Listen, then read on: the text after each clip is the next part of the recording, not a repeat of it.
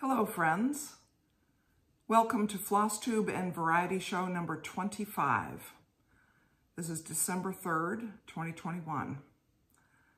I'm Emily Williams and I'm in Chapel Hill, North Carolina, where we are experiencing the most beautiful spring weather. Oh wait, it's December. Yes, today the high is around 72. Let me just, might be able to tell what the temperature is by looking at my watch. 73 degrees. Sunny, just the most gorgeous spring day. Actually, let's call it a summer day. But Chapel Hill, North Carolina is in the Northern Hemisphere, so December is late autumn. In just a couple weeks, we will pass the winter solstice, and it'll be Christmas then, soon after that. Anyway, here I am.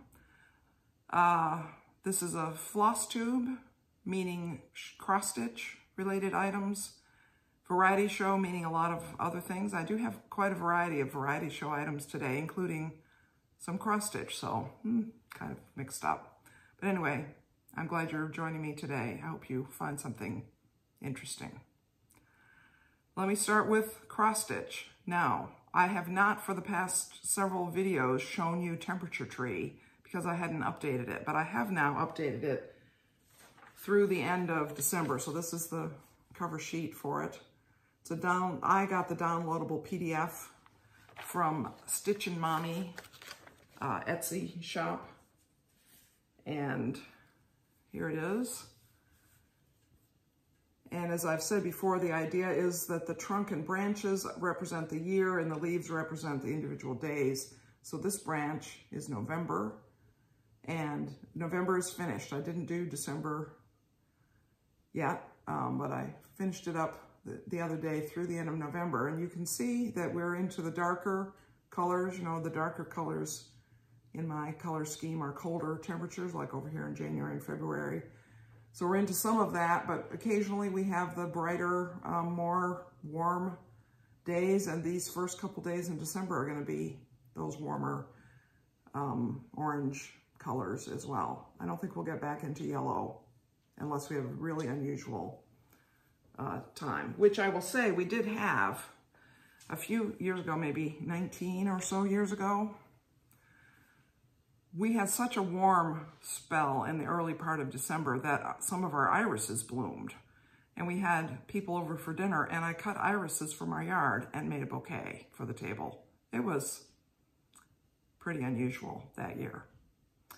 But that's temperature tree. I will, stitch. Ideally, I stitch on it every week and do 7 leaves. We'll see though. Just one more month of this year. That's crazy also. I'll also show you Ornament. This is also from an Etsy shop. The designer's name is ZephyrMood, or the shop's name is ZephyrMood. Last time which was 2 weeks ago, I had just finished this big one and I was starting to work over here. And you can see my progress now.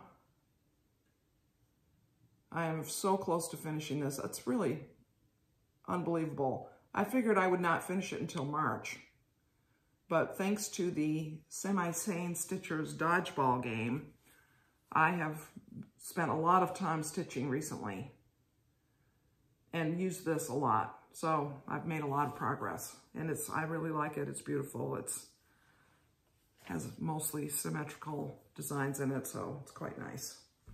And it's blue. That's always good. And I'll also show you Talavera.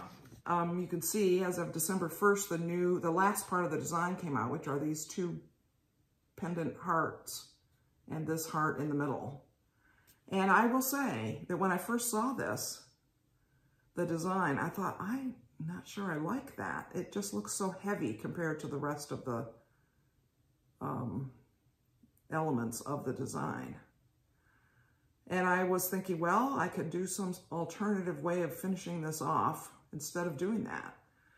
But one of the advantages of being part of the Facebook group that's related to this project is that many people are diving right in and doing it. I haven't done anything really. I finished the border since the last time, but it's ready for that now. I mean, there's this little gap right in here, right there. That's not complete. And there's a little bit not complete in that orange diamond shaped part down below there. Because I was waiting, I thought, I'll just wait and see exactly what that center thing is.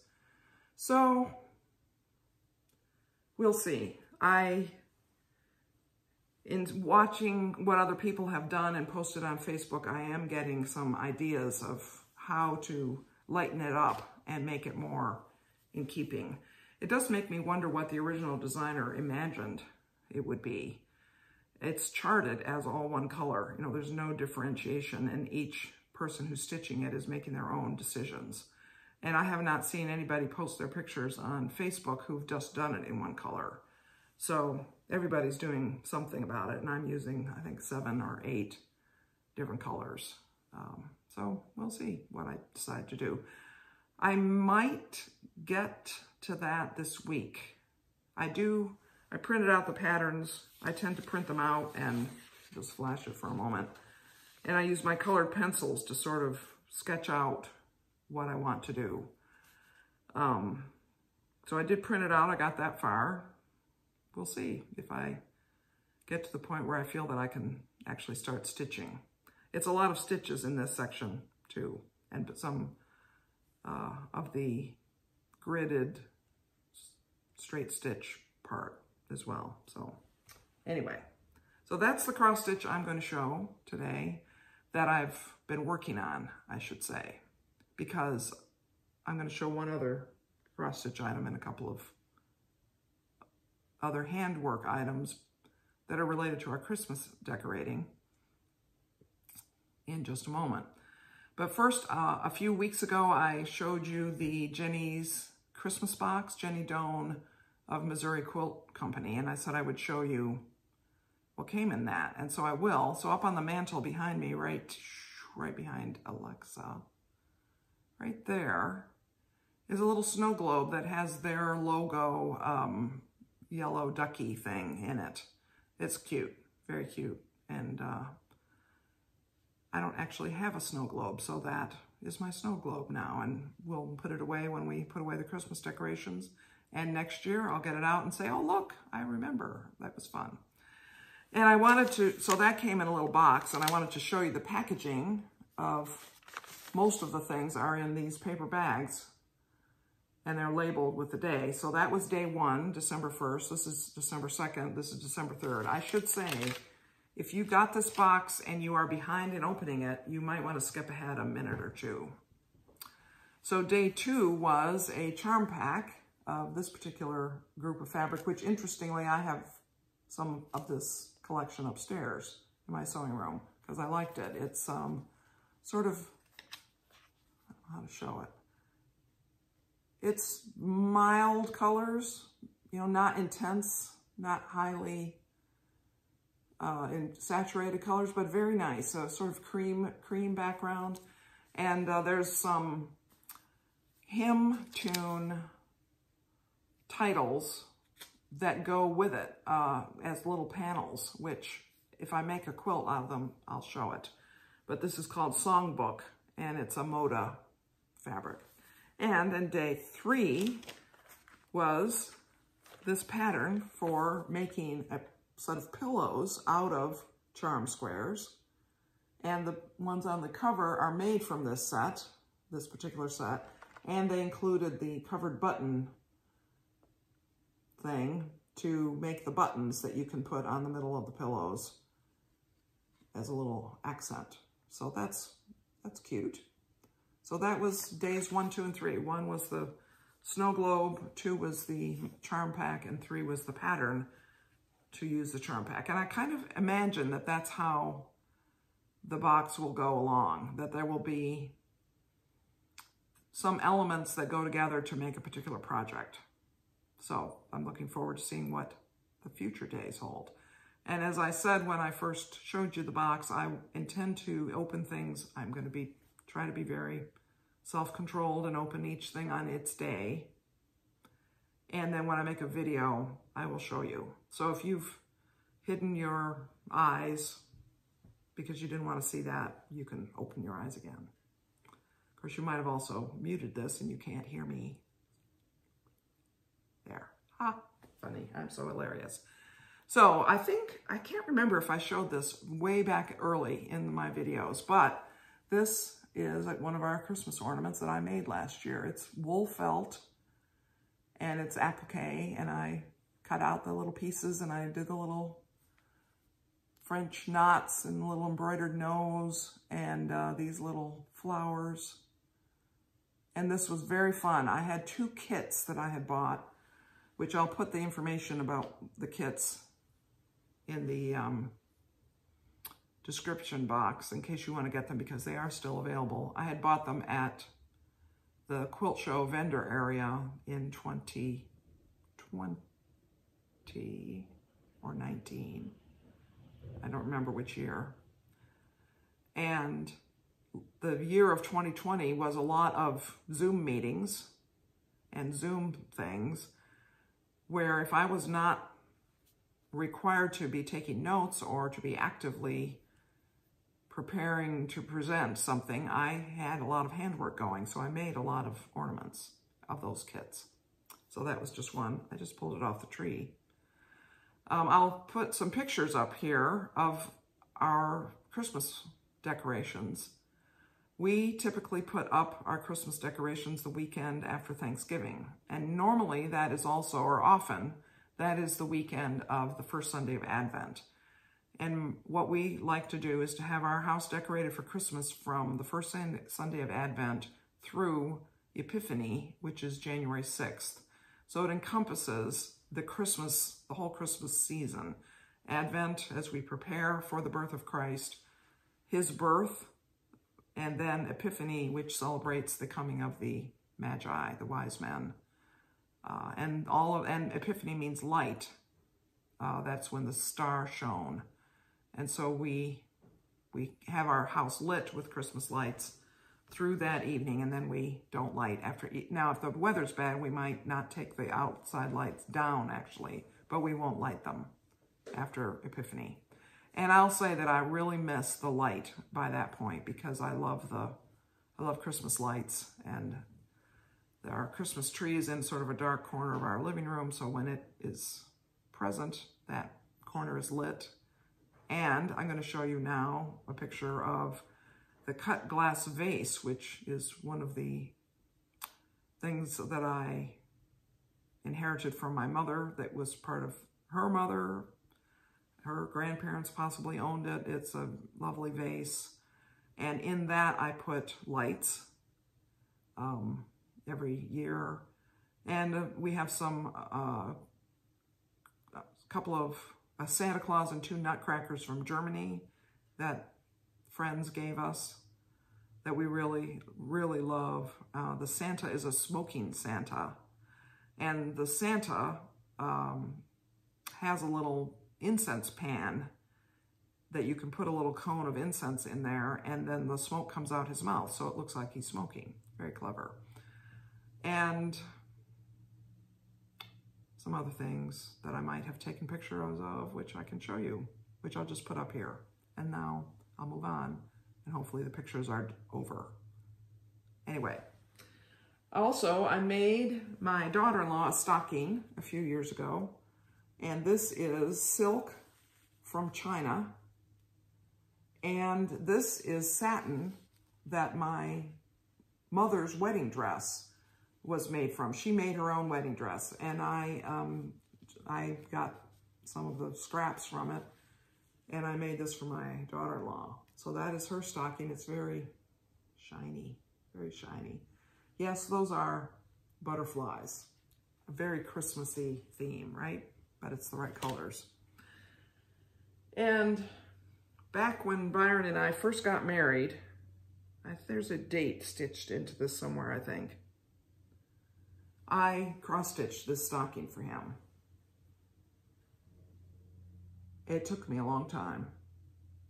Now this was, I don't think I had it for him the first year that we were married. It might have been the second year. So I might have finished it in 1983. We were married in 1982. But I had a lot of fun with this. I especially like the French knots for the cranberries that are strung up there. That apple that has a bite out of it is funny.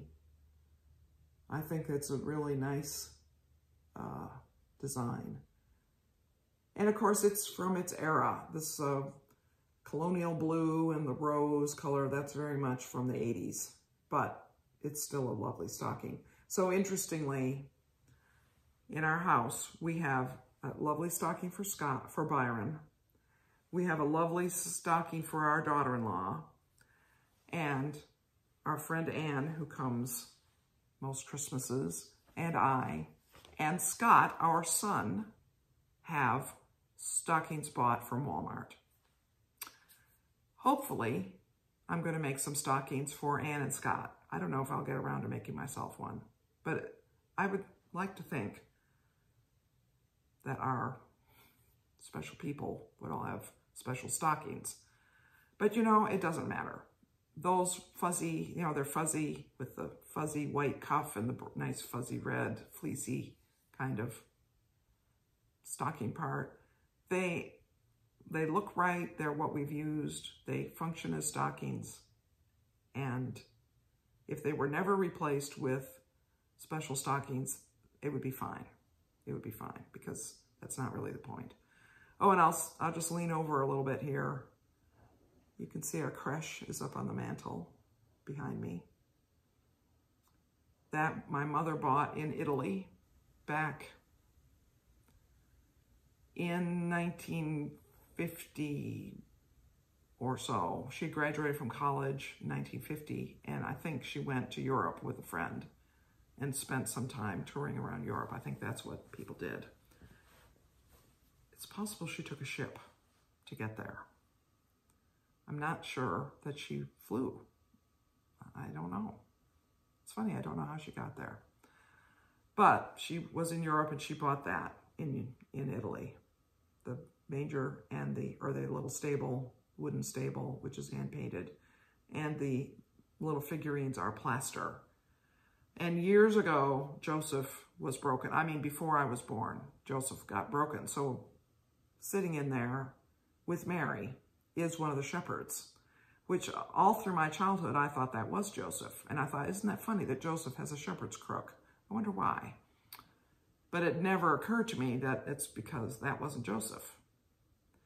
I probably could come up with another Joseph, even possibly a painted plaster of Paris Joseph that would match that set. But the shepherd is fine. I think he's doing a good job. I think we'll let him keep his job, at least for this year. And then finally, I have this feeling that earlier in the videos, I might have shown this, but this is a quilt, which is Christmas cactus. And I made this little, it's made by foundation paper piecing, which is why the corners are so pristine. And I did it by hand. I hand sewed it. And I machine quilted it, and I may have actually put the blocks together by machine, possibly. But I really love this. And I made this particular one for my mother-in-law. And then when she died, it came back to me. I'm so happy to have it. And I have not hung it up yet. I'm going to right after this video. It goes right next to the fireplace there. It replaces the pineapple that I'm pretty sure I did show in a previous video that my friend Cindy made me. I made another one of these for Cindy, actually. So she has one that's almost identical to this. But I really, really like this. I love Christmas cactuses, and I'm going to show some pictures of ours. And because I've had two for quite a while, a number of years.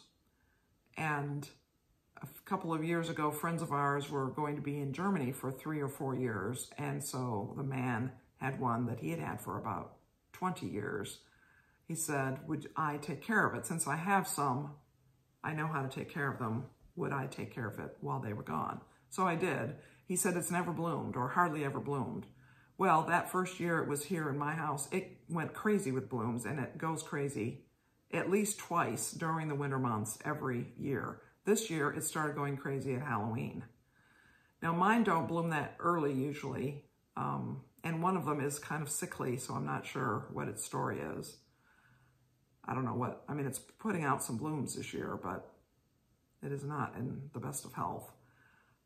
And I have another one that is here on visiting. It's visiting the Christmas Cactus Hotel for a few months in hopes that it will get some robustness and perhaps bloom. And I noticed just the other day that there are 2 buds on it. Now, one thing that you may not know about Christmas cactuses is that once they start to put out their buds, you should not rotate them or move them at all because their buds are too stiff.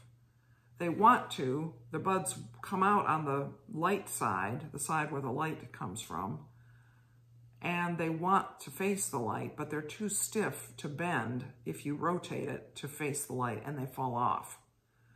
So we have a cleaning service that comes every other week, and once those start to set their buds, I send a picture of them to the supervisor and say, please tell the ladies, they call themselves the ladies, that's not me being condescending. Please tell the ladies that it's time to stop. No more touching of the Christmas cactuses. Please don't touch them or move them. And they are very reliable to not touch them or move them. So we have a great crop of Christmas cactus blossoms every year. I attribute it to where they are in the window, not to anything special that I do. So that is what I wanted to talk about today. I hope you found something of interest. Thank you so much for watching. I hope that your own Christmas season is shaping up to be a happy one. I hope that perhaps unlike last year, you'll be able to be together with some family.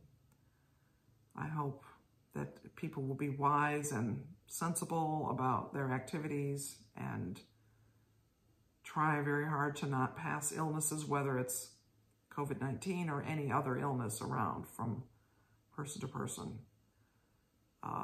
And we are planning to be pretty quiet and careful here. We're going to have a guest, which I will actually spend a moment talking about upcoming schedule. I plan to make a video next week. After that, I may not make one until sometime in January. So this week I will be doing a lot of cross stitch, so the floss tube part will still apply. Once we get beyond around the 11th or 12th of December, I get much busier with holiday things normally. So I'm not probably going to do much cross stitch, if any, and I won't make a video. I won't really have time to do it. So this is probably it. No. One more, and then the new year. You'll see one in 2022. So I will see you next week. I hope you have a great week. Many blessings to you, friends.